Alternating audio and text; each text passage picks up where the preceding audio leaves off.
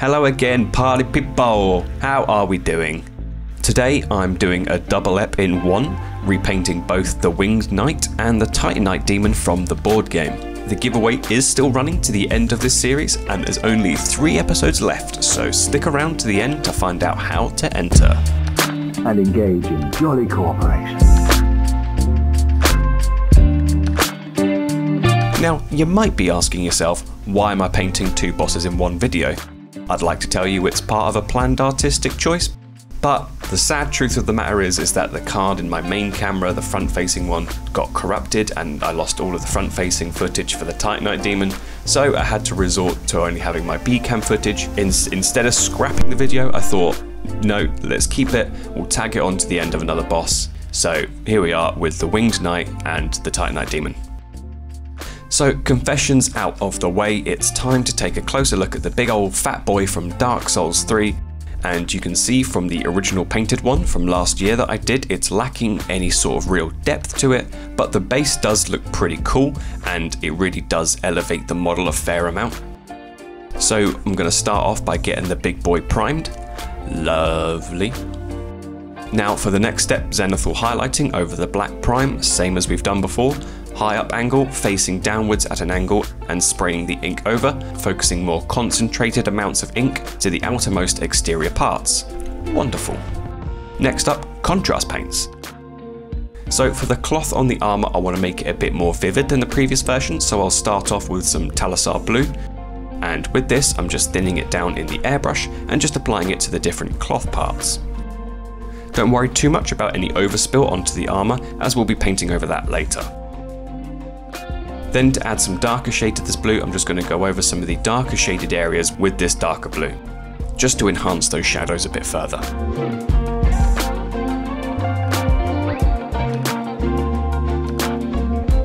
For the metallics, I decided to go with metallic Citadel paints this time instead of doing some NMM, just to try and mix things up a bit.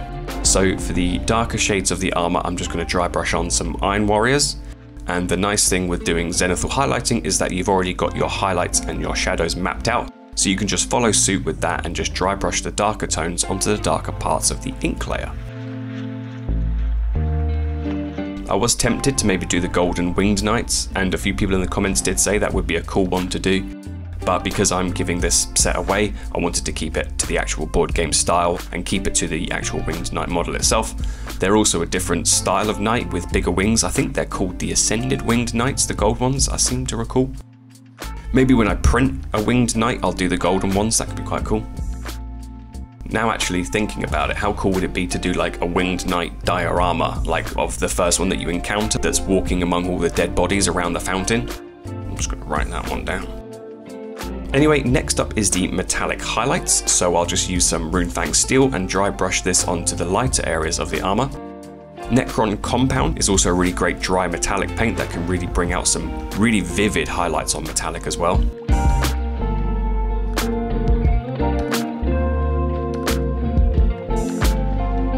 Then for some shading, I'm going to take some Abaddon Black and take it down to a glazed consistency and start filling in all the little shadowy regions just to enhance these dark areas more against the metallic highlights.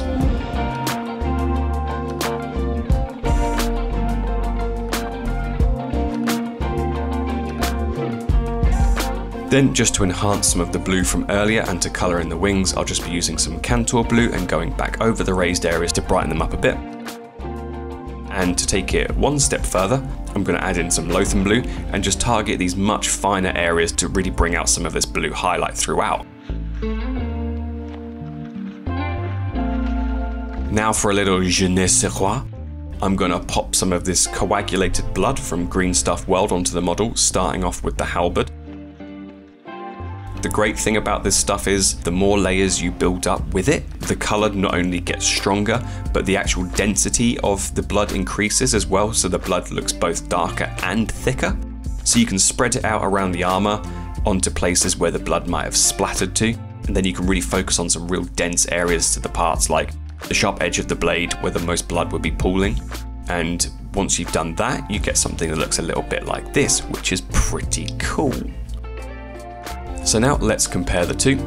The old one is a lot darker, it has a lot less life to it, fitting for Dark Souls in a way, but the base is still pretty cool in my opinion. I think it's the favourite one I did from this set last year, but the colour and the shine and the blood effect on the new one definitely works better in my opinion. You can really tell when they're side by side how heavily I relied on Null Noil back then. Thinking back, I don't even think it was Null Noil. I think I only had Agrax Earthshade when I started out on this. Christ. But there we are, the Winged Knight. Now for the sad bit, my deleted Titanite Demon footage. As an animator and editor by trade, it breaks my heart to have deleted and corrupted footage on projects, and this one's no different, but there we go. What can you do? So hello from my B-cam angle. As you can see here, we have the lovely demon dude ready for priming. If memory serves me correctly, I think this was actually the very first model I painted ever. It's also like my most top performing reel on Instagram, which is just insane to me for some reason. So after priming with some Chaos Black, it's on to Zenithal highlighting, same as we did before with the Winged Knight, and spraying down with some white ink from a high angle. Now I'm just going to try and slowly airbrush this fella, starting off with some Ishin Grey, as this is the darkest of greys that I'll be using, and I'll be targeting the lower regions from the opposite side that the Zenithal highlight came down from, so this should act as our first layer of shadows. Trying to keep to the areas that we have already outlined with the highlighting job and avoiding going too far up into the brighter tones. But the reason we're starting with the darker tones and working up means that we can go back over it with lighter greys if we get a bit too much shadow going on. The next grey will be Celestra Grey, which is my favourite grey tone, which is a sad sentence to say. But because it has a lot more colour than other greys, it has a slightly sort of greenish bluish hue to it, which is a really nice thing for things like stone. Then an even lighter grey tone, I'll be using some Administratum Grey and using this on the last little highlight parts left on the body.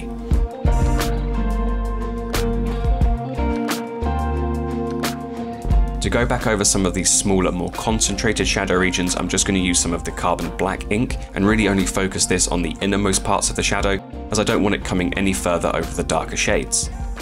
As you can see, just in these little tucked away recesses here. Just to tie it all together a bit more, I thought it might be a good idea to apply a thin wash of Basilicanum Grey over the body, just to kind of bring the tones together a bit more. But just making sure to keep it very thin, so you're not adding a whole bunch of new colour and removing any of the original shading to it.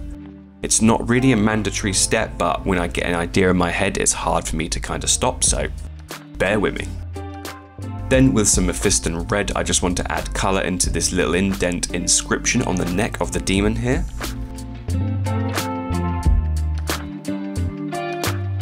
And to finish off the model, I just want to go back over these little lines and cracks in the model, blacklining them to give them some contrast and shadow.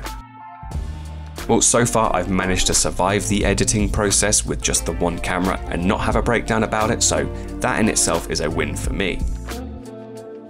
You should have seen how pissy I got when I found the footage was gone. Woo boy, not pretty.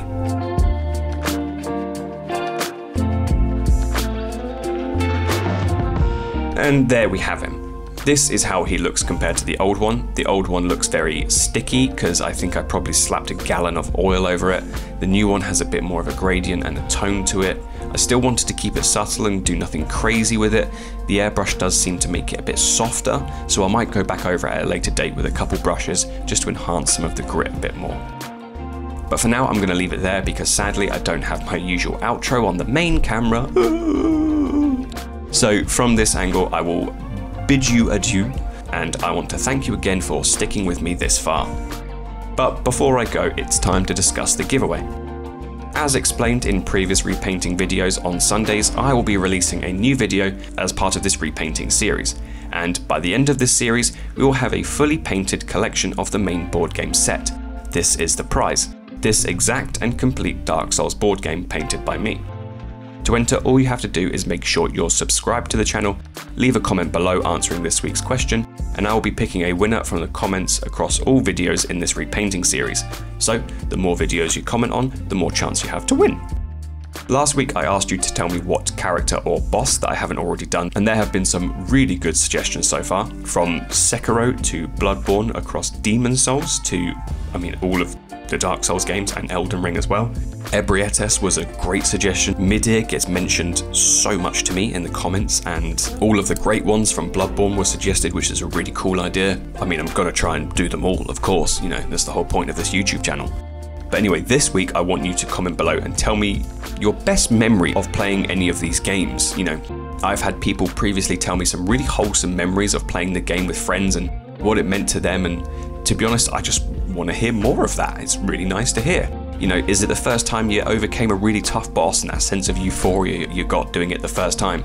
Is there a specific moment you realized how much you loved the game, or was there something outside of playing the games that stood out to you most? It'd just be really nice to know. But as ever, gang, I hope you enjoyed today's video. I do apologize for the technical difficulties that I did face. If you did like it, please drop a like and hit the subscribe button. It really does help the channel grow and reach new people, and I just want to keep bringing you bigger and better videos each week. Also, click that bell to turn on notifications while you're at it so you get updated the moment a new video drops. But as ever, thank you for spending your time with me, and I will see you all in the next one. Peace out, gang, and don't you dare go hollow.